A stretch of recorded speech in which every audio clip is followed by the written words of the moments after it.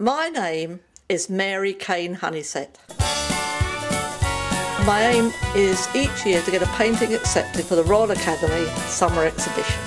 If you're doing a documentary on me, saying you've got to say this, you've got to say that, I'm not going to do it. It's going to take me 2 weeks, roughly, to paint this painting from start to finish.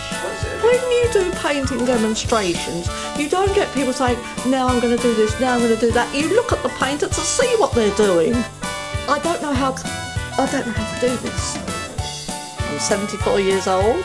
When people say my work is naive, it really irritates me because I don't consider myself a naive artist. But so what if I am? Who cares? As long as I enjoy doing what I'm doing, that's all that matters. Let it be naive, I don't care.